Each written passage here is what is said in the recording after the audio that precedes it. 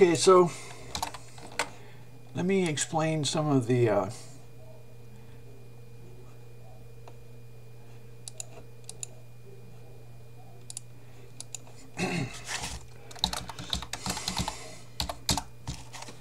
so what I decided is this is single process multi-thread. Why don't we call it that? As far as I'm concerned, we only want to run one video game at a time. It's not important. It's more important to provide simplicity in one video game at a time than complexity in multiple video games at the same time. Let me restate that. We want to make it simple and run one video game at a time instead of complicated and multiple video games at the same time. Okay? So as a matter of fact, I'm going to explain my graphics system. There's a window manager task which runs 30 times a second, and what it does is it regenerates the whole screen from scratch each time. Now other people have back bitmaps that they start getting clever with modifying what has and has not changed. But you know what? The most critical, I don't have a problem at the terminal. At the terminal, there's not a CPU problem. The most critical time is right here. So let's think about this. Keeping track of what has and has not changed doesn't do a lick of good for this application. If you have a rectangle that has and has not changed, it is not going to help that application. If I have multiple windows, now what has and has not changed makes sense, but that's not the critical point. So I like to call this the SR71. The SR71 leaks fuel when it's on the ground, but when it's up in the air, it is super fast and it warms up and it runs good.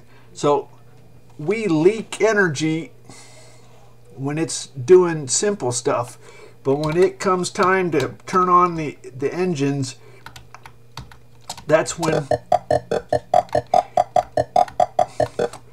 we shine. Okay, so I call it the SR71 approach. So what do I mean by single process multiple thread? Well, there is no, all there are tasks, and everybody's on the same memory map, and now threads are on the same memory map. You could call it multi-process, multi-thread, but in all honesty, it doesn't share the disk well. Like for example, if we do a big request, that's why I call it single process. Okay, so I don't get involved in breaking. Let's say this guy wanted to read 20 meg, and then this guy wanted to read 1 meg, and let's say this guy was at about 15 meg, and now this guy wants to jump in and read 1 meg. Well, what do you do in this situation? Well, Linux is designed for 100 people using a mainframe, and so they share it. Now that adds complexity, okay, obviously. So we don't do that. We don't do that. So simplicity is our goal. We want to distinguish ourselves from Linux. We want to cherry pick the simple, beautiful tasks and leave the ugly tasks to Linux. So we cherry pick. Our whole purpose is to make something that's delightful and simple.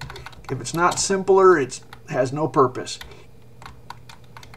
So for example, the children, teenagers can go look at the scheduler.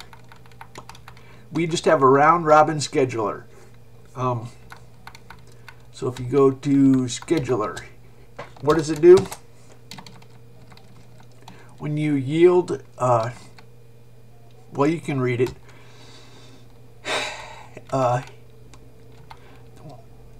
Yielding is a common thing that we do. Okay, we check if we're in single user mode.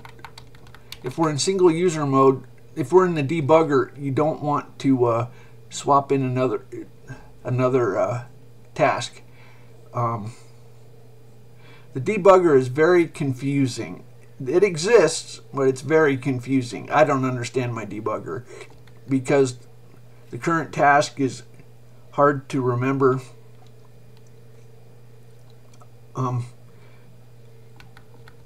It's a low-level debugger, and if you're not familiar with a low-level debugger, you don't know what you're talking about. Anyway, so what do we do when we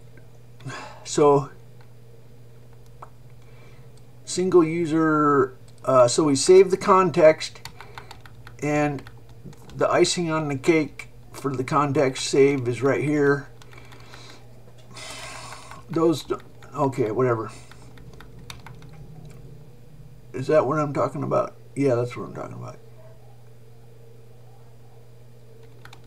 Restore RSI. Normally the FS segment register is the current task. At this point, RSI is the current task. We're checking if Control-Alt-Delete, Control-Alt-X, Control-Alt-C, have any of those keys been pressed. There's a flag. You can force a Control-Alt-Delete by setting that flag. So it's kind of a misnomer. I don't know what you want to call it. So restore task. Now it checks if this task has been marked for death. It checks if this task is awaiting a message or suspended. Suspend doesn't really happen as much as you would think. What we normally do at the command line, we are waiting for a message. And then the other thing that you do is you say sleep. And if you say sleep, then it's waiting for a wake up jiffy. So it goes in a circle. It goes in a circle on each core. It goes in a circle. And when it finds one that's ready, it runs it. And up until recently, I had preemption, but just recently I got rid of preemption. That's to make it simpler. Like I said, if you want to get my interest, tell me how to make it more like DOS and less like Linux. So I got rid of preemption. That simplified. You see, with this window manager, you have to have a callback to draw the window. And now you have one task. Now you have multitasking. And if you have multitasking and preemption, then you can have your little teenager changes his link and then it crashes because it preempted and did the window manager. But now it's not going to preempt him. So as a matter of fact, we noticed when we ran this program, if you notice, it locks out the window manager. The window, it freezes because we don't have preemption. And core 0 calls, each core gets 1/8 of the workload, and core 0 locks up for, anyway, the window manager doesn't run on schedule. So if you can't really tell, but it would be noticeable. So let's take a look when we let's do a sleep 5000. So now the cores are waiting. They're not done, and let's try that again. I want to see the cores. Each core has another task on it. This is the wallpaper. Has the we could do the why don't we do that? Let's say 10,000. Okay. So it's waiting. If we do a task rep. Okay, so each core has a task running on it, and this has an extra one. So you can give a name. These tasks have a name. Seth is Adam and Eve's child. Adam is the father of all tasks. Adam is the first task created when you boot the operating system. Adam is a special task. He's kind of like Adam never dies. As a matter of fact, Adam has a window. All tasks on core 0 can have one window. So this is Adam's window. You can tell him he's in a server loop. So you can implement server type. Basically, you tell him to do stuff. The most important thing about Adam is he has memory, and because he never dies. Okay, I just told Adam to print hello, and Adam printed hello. There's something called Adam include. Now let's say we wanted to make a wallpaper. If we go to the in the Adam directory, this file is the current wallpaper, and all you have to do to make wallpaper is set a callback. So this is all you have to do is set a callback, FP wallpaper. But the trick is, what if we made a task that printed something on the screen, and then we ran it, and then when we were done, if our task is done and we return it to the system, that's going to cause a serious problem, because the wallpaper is going to, the code is no longer in memory. So what the solution is, there's something called Adam include. Okay, so this is a wallpaper demo. Here's where it sets the callback. So what you do here is you say Adam include. Normally you do a regular include. This time you do an Adam include. And look what it did. It told Adam to pound include a file. Now we have wallpaper. This is expensive stuff. Anyway, I'm just saying it's probably, you wouldn't want to do this because the expense is probably I don't know, 10% of your CPU.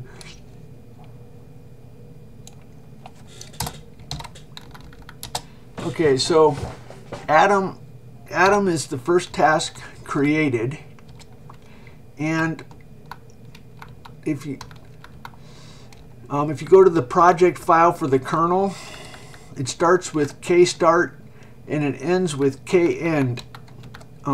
So kstart is where it starts in real mode. It calls some BIOS, and then it patches all the absolute addresses so that it can run. It changes to 64-bit mode. We don't have a compiler for 32 or 16-bit. A lot of people say, why don't you compile for 32-bit? Well, I wrote the compiler, and I can tell you it does not do register allocation for 8 registers. It only does 16 register allocations. And so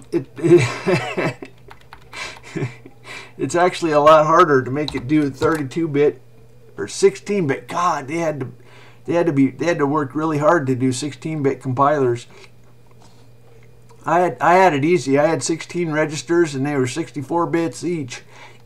So kernel main, this is kind of like the main routine I always put at the bottom. And so kend is the main. What he does, this is the startup, where the C code after it changes to 64-bit. So one thing it does is it loads the compiler. Where does it load the compiler? Change this directory, then it loads the compiler.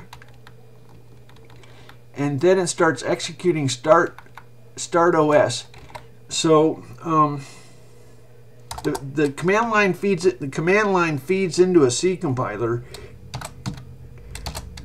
So you include files. So start OS is this is the startup file, and I made it a little bit confusing. Okay, so it includes some headers. This is Adam's symbol table. So this is now all tasks inherit symbols of their parents. If it doesn't find a symbol, it searches the parents. So all the tasks go back to Adam. So these are, you never need to do an include, because Adam included once and for all. The symbols are waiting in Adam's table. For kernel and compiler, actually half the operating system is compiled ahead of time, half is compiled just in time. This right here, there's a big directory. If we do a line count report, the compiler is 18,000, the kernel is 23,000, the Atom is 35,000. Okay, so there are two binaries, compiler.bin and kernel.bin. Everything else is in the Atom directory, and it's not there aren't object files or executables or DLLs. These are kind of like DLLs, except it's just code. It's like you press F5 in the compiler. It just in time compiles all this code. There's a to support the document structure, and the graphics are here. The graphics, the document, some utilities like grep. Find is grep. We don't have regular expressions, by the way. So I could tell you about it's kind of a funky find file will let you practice.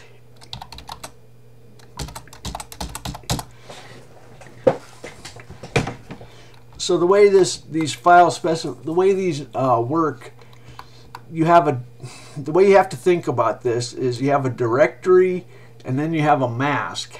And anyway, it's kind of embarrassing because it's kind of complicated.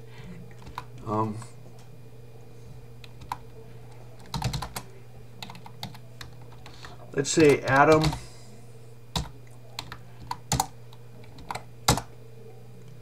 Okay.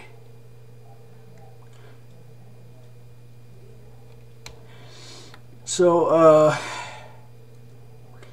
single process multi-thread. I think that's the fairest way to describe it. It's a very strange concept. It's a very strange concept.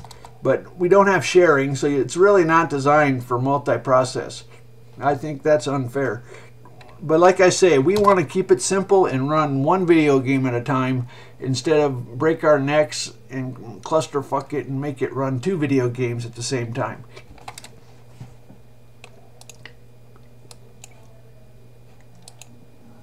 Let's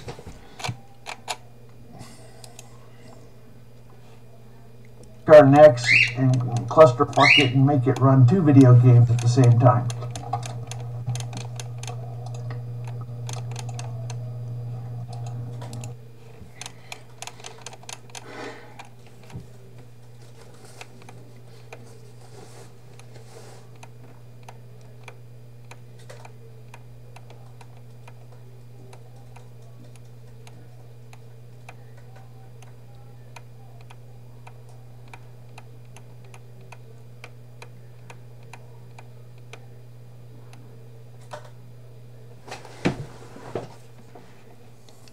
Yeah, no, Regex.